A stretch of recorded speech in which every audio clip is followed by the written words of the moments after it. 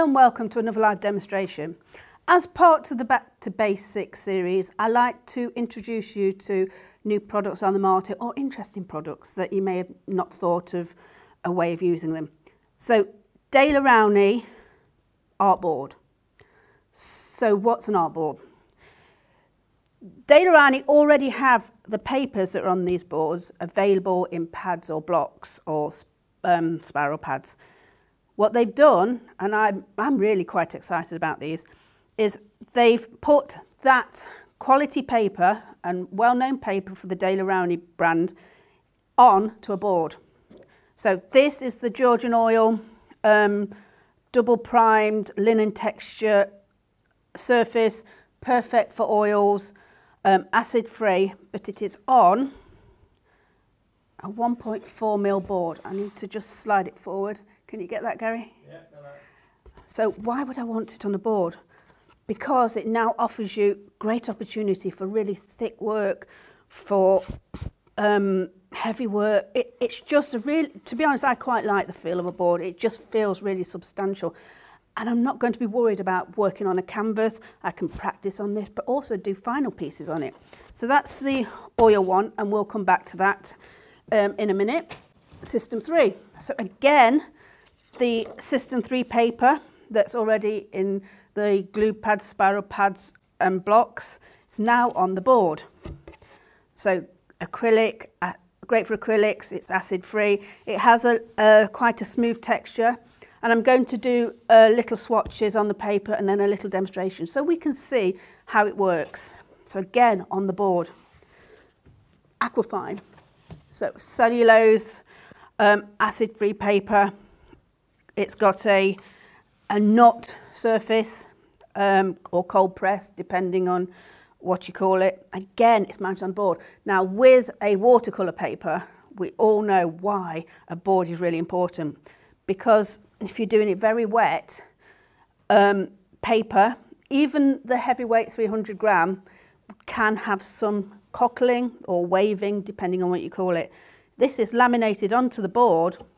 I've got no fear of that. So now I've got a really portable item I can take with me, and I don't have that fear of the paper cockling and maybe pools forming. So again, we'll have a play with the texture. So mixed media paper, again available in the pads already, but this time laminated onto the board.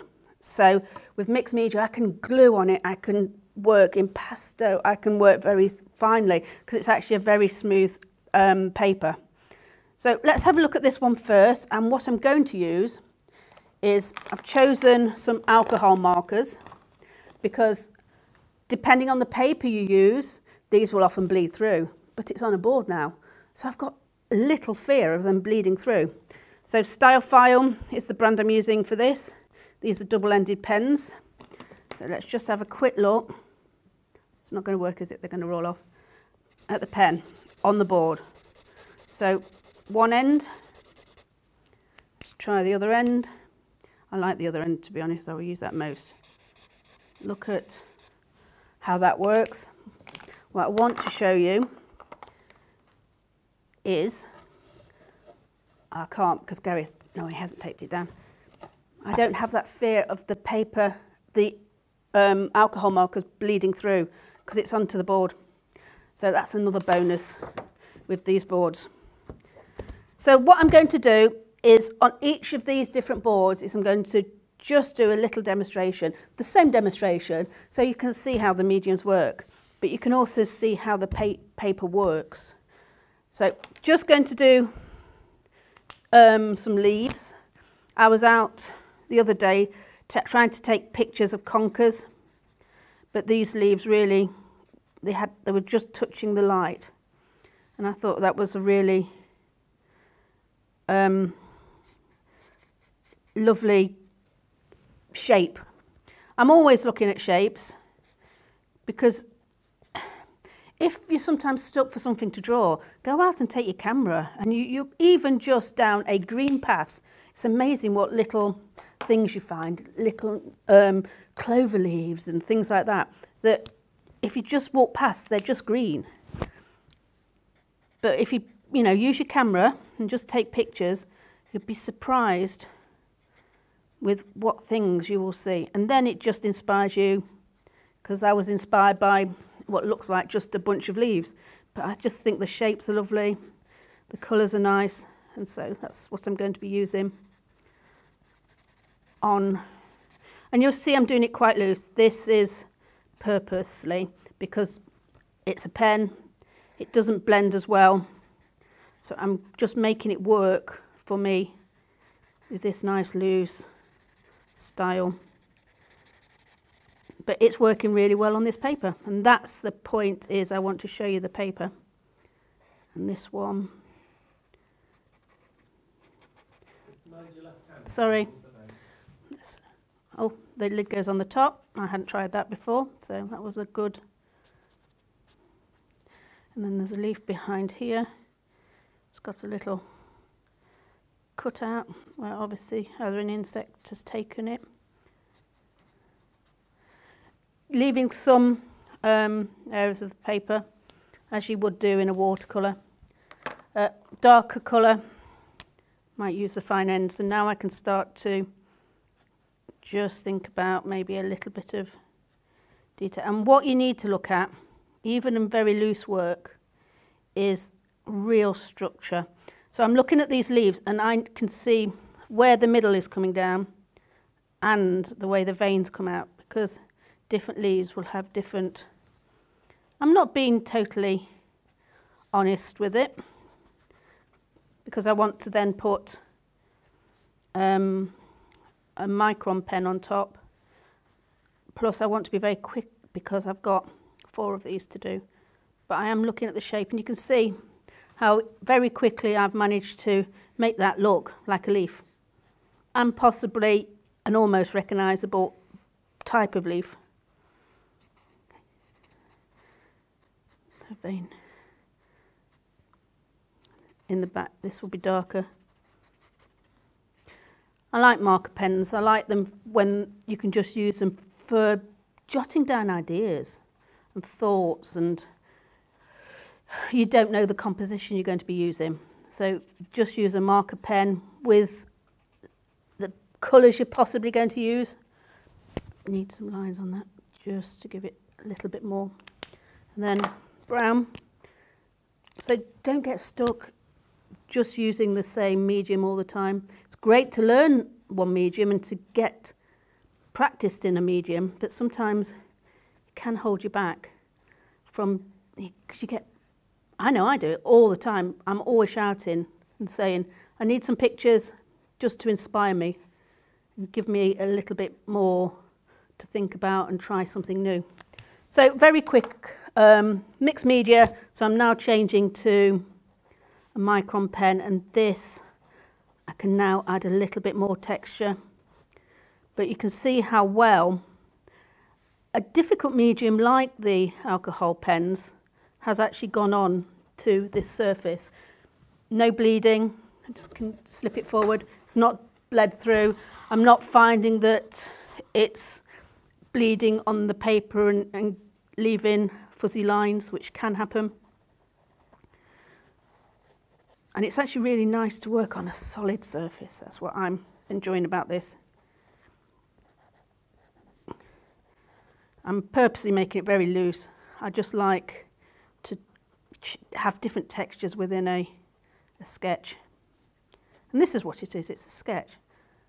But sometimes the sketches can be just as effective as a final piece of work, because you're less worried about how it finishes, and then you get some lovely marks.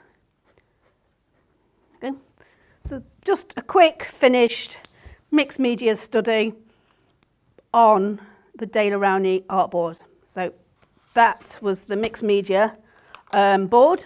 Onto the Aquafine. So acid-free paper, perfect for watercolour, and I'm going to be using Aquafine paints. You can use any watercolours, but as it's an Aquafine board and we're talking about the Daler-Rowney ranges, I'm going to be using Aquafine paints. So I'm just going to use, again, my I'm not traditional colours, blue, red and yellow, because it is simple. I don't want to complicate things. And I will change the different blue, I will change the different yellow, but I know what works. And this works for all the colours I need for this study. So the first thing I'm going to do is I'm going to change my brush because I forgot I want to do a wash. So the reason I'm changing my brush is I normally use the silver brush for all the work, but because I want to show you the texture and the surface of the paper, I need a brush that works well in showing you this, and this will be a natural hairbrush. This is a Kolinsky Sable. I don't always like using it for the actual work, but that's preference. But I know it does work really well when I want to do washes and swatches to show you the paper.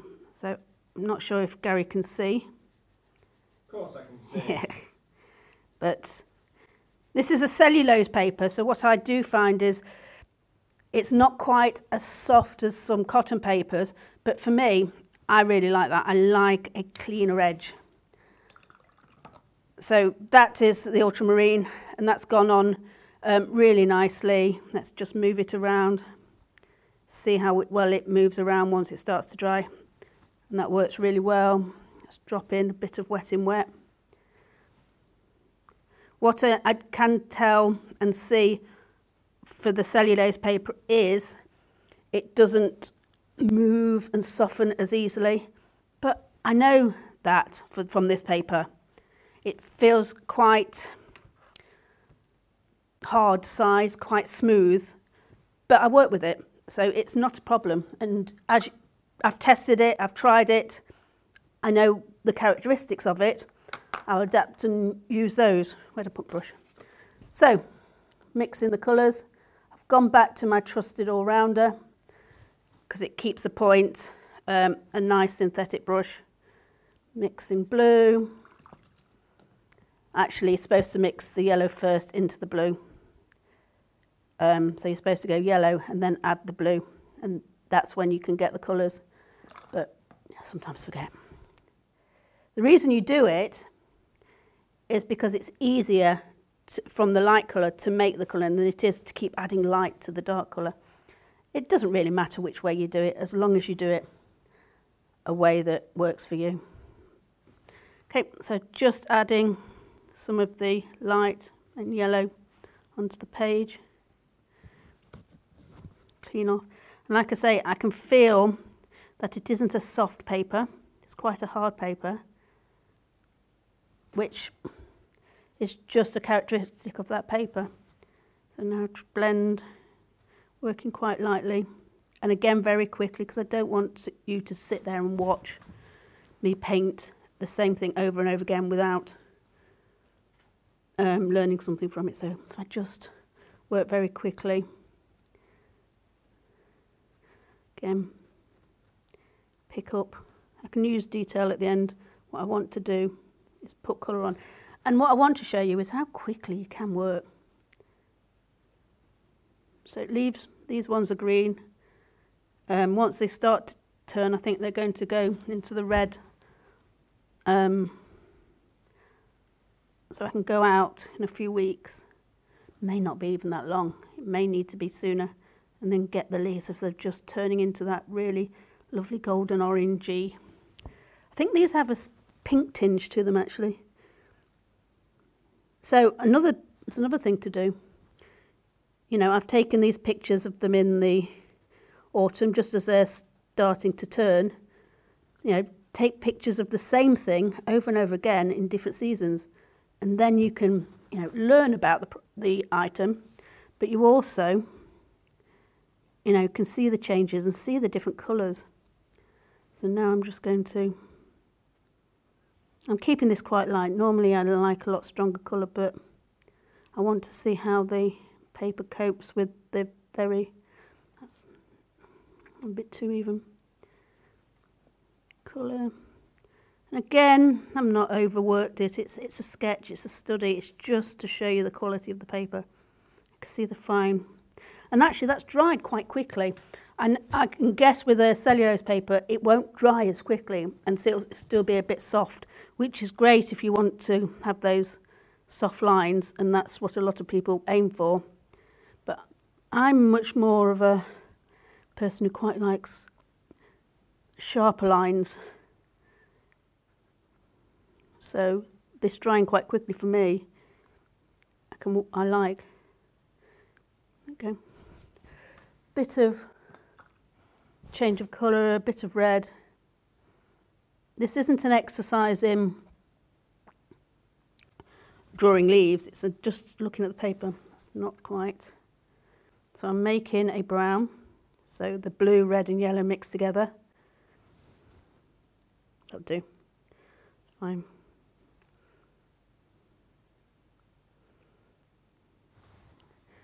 What I can see is that I know watercolours do dry about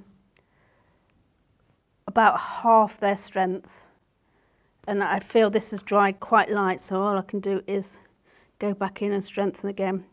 It's much easier to do this and strengthen the colour than it is to take it back off, to lift off. But what I might do, talking about lifting off, I might try, now this is dried, I just want to try it and see how well it does lift off. Leave that because I will overwork it. So lifting off is a technique you do use in watercolour, and you need to try different papers and see how well colours lift off. Plus the colours can be a staining colour, which means they don't lift off very well either. So let's just see. This, I'm sure from the feel of this paper it's going to be quite a tough paper, which means I'm going to be able to lift off and actually really scrub onto the paper.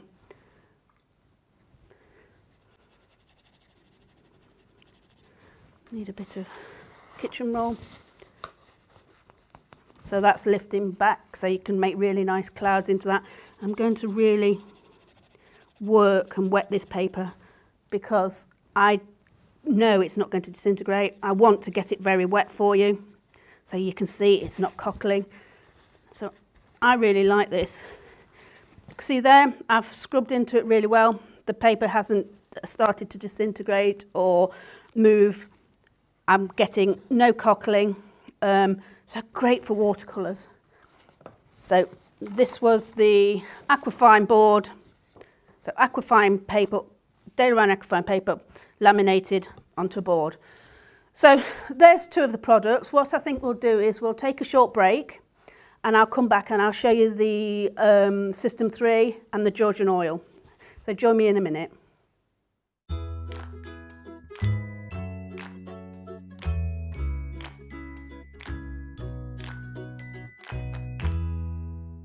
Let us bring out the artist in you. If you'd like to learn how to paint or improve your painting, the SAA is here to inform, encourage and inspire you every step of the way. When you become an SAA member, you get so many benefits, including the free bi-monthly newsletter Paint, packed with inspiring step-by-step projects, fascinating articles, and detailed information to get your creative juices flowing.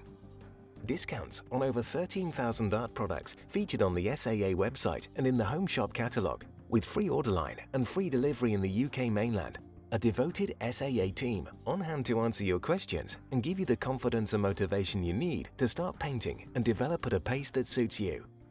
Plus, a free welcome pack filled with gifts and practical help to get you started, as well as the opportunity to make friends with like-minded people. Best thing to be a member is the inspiration from the magazines, to be able to purchase things at a very reasonable price. Yeah, you get the reduction on all the materials, the advice you get. I can shop from home. It's a community. It seemed like a very friendly sort of organisation. If somebody's thinking of joining, don't spend too long thinking. Just join. They'll love it.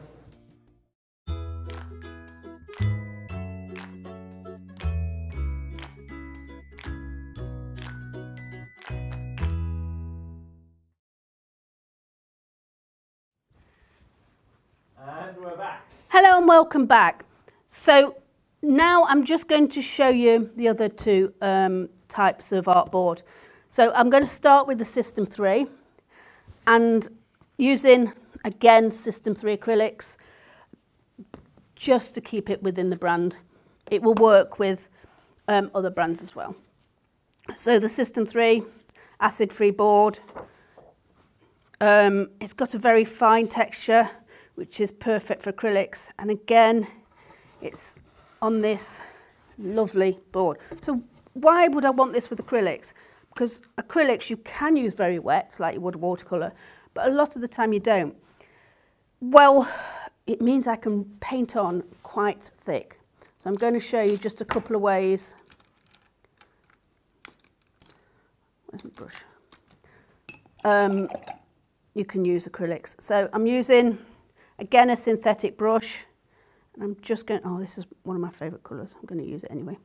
So I want to show you the texture of the paper.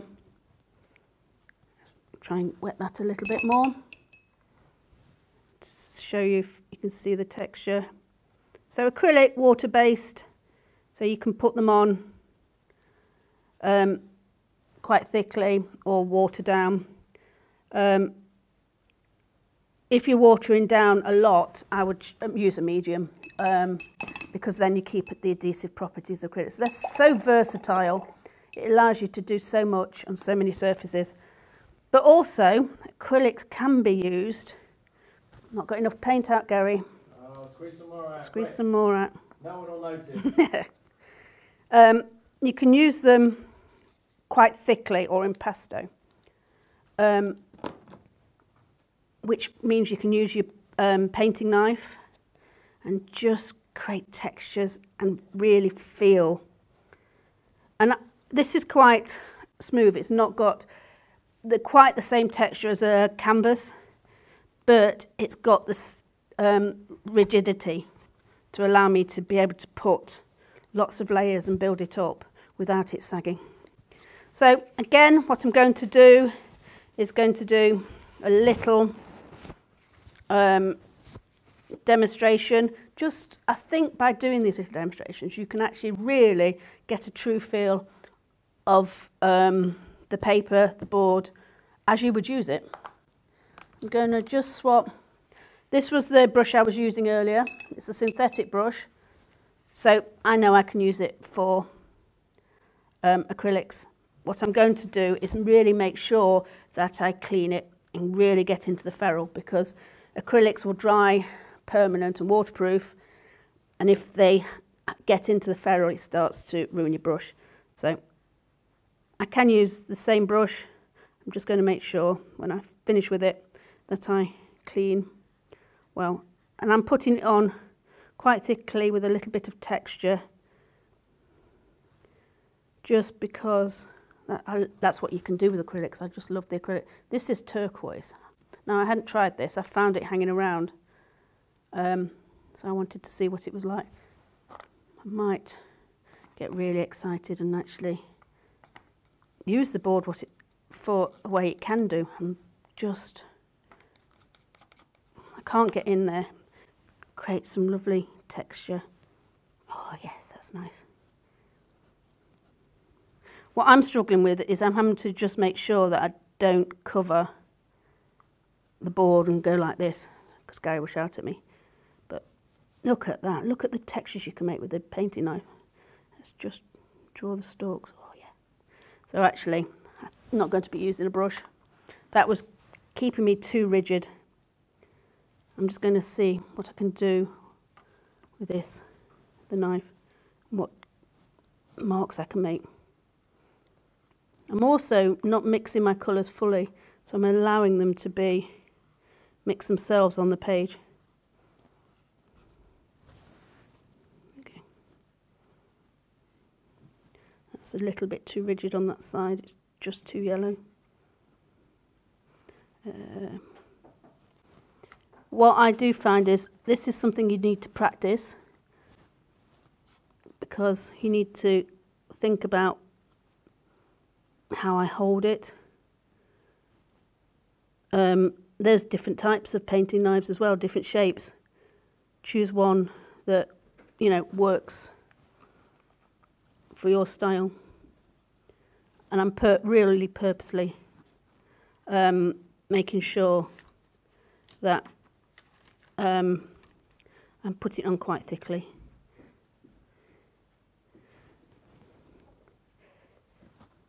Just so you can see the quality of the board. Okay. It's nice using some of that dry brush. Dip in.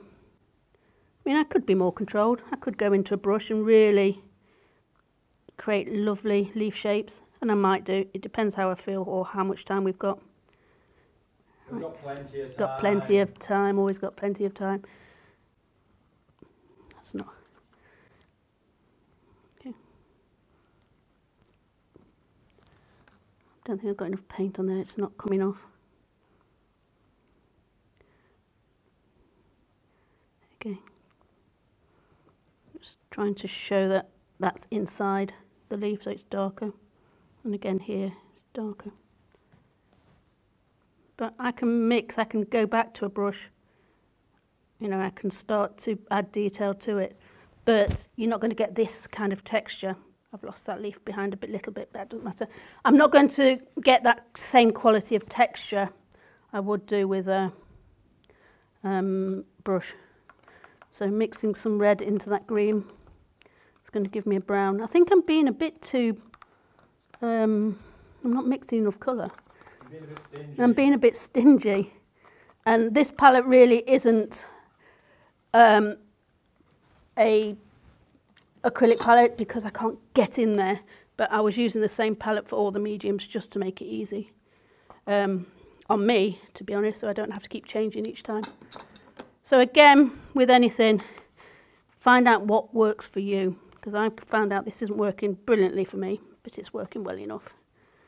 So that's better. I've got more colour now, Gary.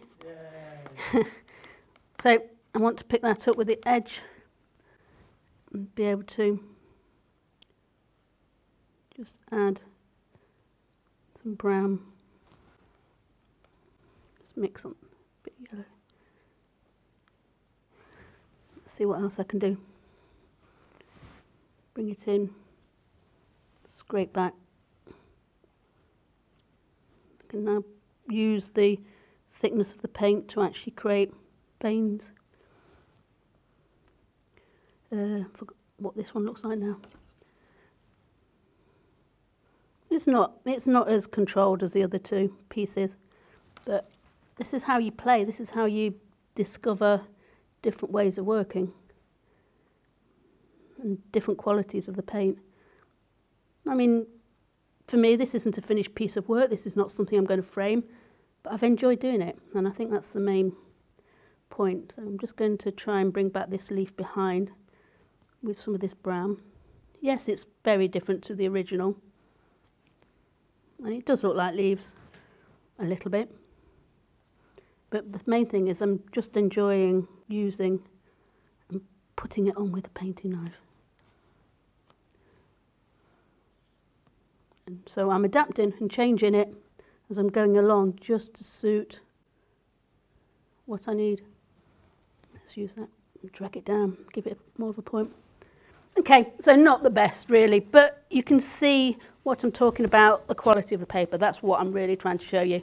So it's going to take some really nice thick paint, but it works quite well in a wet style. So that's the acrylic, and I'm not going to close it because it will stick. I'll drop it on the floor. Sorry, Guy. Quite loud, that. That was quite loud. To the Georgian oil pad. So this time, this is a double primed Georgian oil paper, exactly the same as in their pads and spirals. This time laminated onto the board. It has quite a obvious linen texture, a bit more like a canvas, and suitable for oils. So I'm going to be using Georgian oils with a brush, I think, because the painting knife wasn't as good as I hoped on that one. So I'm just going to squeeze out some oils. Some of the oils, you'll see that the binder, the linseed oil, comes out first. That's normal. especially on some colours. It's just the way that often the tube's been stored and the binder rises to the top. It's easy enough to mix. What I will do is use a painting knife to mix my colours. Now, it's always advisable to have painting knives with acrylics and oils and use them to mix your colours. The reason for this, I'm just going to clean that, else it's going to dry and I'm going to ruin the brush, is you can mix with brushes, but what you do is you push the paint into the ferrule and that makes it harder to clean. So to protect your brushes, which are your best friend really when painting, and you get the favourite one, you get familiar with the type of brush, to protect that and stop you losing it at some time, use a painting knife. These are just plastic ones to mix your colours. And mix them on your palette with the painting knife, and then you can apply them with the brush. So I'm just going to show you the quality of the linen surface. I've not got enough paint out again. I know. Right. Okay, painting now. So I'm going to use this lovely alizarin and just show you how it can go onto this surface. I'm going to scrape it down so you can see the surface underneath. And what this will do, it's been designed for oil paint, any brand to be honest. If you put oil paint on a surface that's not suitable for it, you will see that the oil will start to leach around it. This has been primed to stop that from happening. So let's just do the final piece.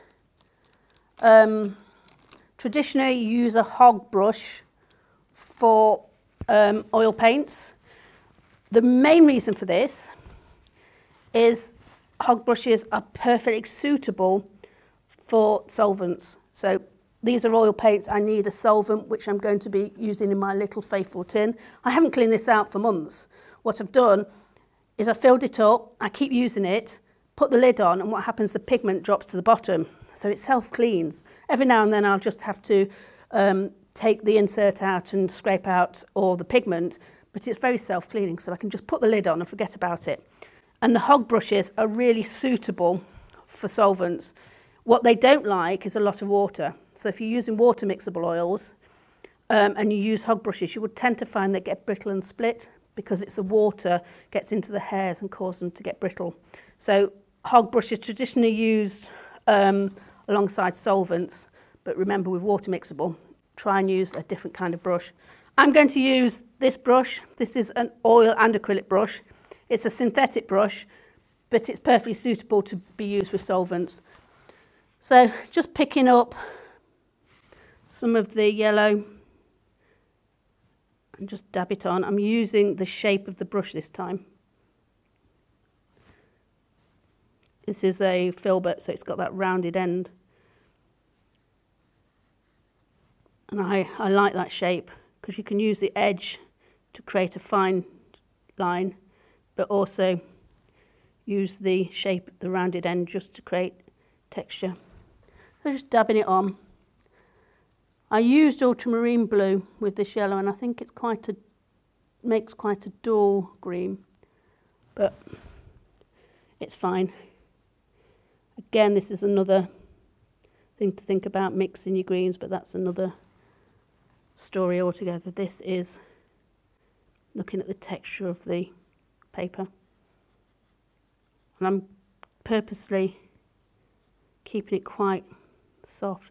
Oil paints are lovely. What you can do is you can mix and blend and get really soft layers. Oil paints, they take, to be fully dry, they take 6 months to a year. Depending on the colour, can be touch dry within a few days to a week. But this is the beauty about oil paints, is you can blend and you can come back to them. So again, it's learning your materials, learning your medium. But you can see, because I know they're not going to dry, I can keep softening, I can keep adding colour, I can work over, work into.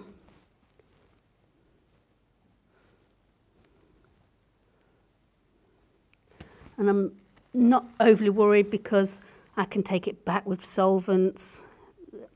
Oil painting is a really nice medium to use because you can fiddle and faff this time. Normally I say don't fiddle and faff, but you can actually, because you can go back in and you can overdo and you can keep going back. If you do faff, what you tend to do is you keep going back and doing the same thing over and over again. So sometimes it is worth leaving it. But with this, you can, you know, have a little bit more fun and you can let yourself keep working on areas. Okay, that's done. Okay, let's see if I can bring out, use the edge to bring out some veins. Okay.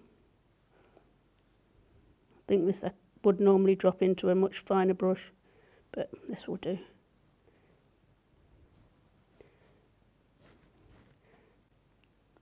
What it's actually doing is it's scraping out some of the colour and showing the colour underneath. Like I say, these are studies. I'm not overly thinking about a final piece. I'm kind of thinking about the materials on the paper. Right, nearly put it in the water. That wouldn't have been helpful.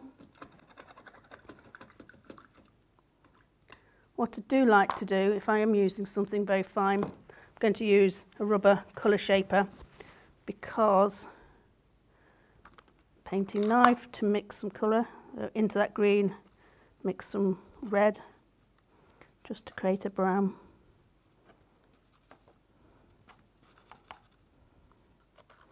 Scrape it all up,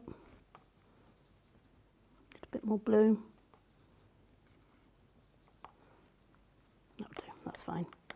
I'm just going to use the colour shaper, load it up, because then I have a little bit more control, but it's also very easy to clean. You can see how you can use it just to add detail. Actually, that's worked really well. It's scraping back, exposing the colour underneath, which is really perfect for this veins. Okay. That's absolutely perfect. See how that's made a real difference. That's got a shape there. Let's fill that in. I do have to be a little bit more careful because I can see that it is quite hard. It's not as brush, so it's going to be taking the colour off. Okay, look at that, that's excellent, I like that. So I know the technical terms, that's sgraffito, so it's scraping back, exposing the surface below, but I think that works really nicely with this because I can bring that back there.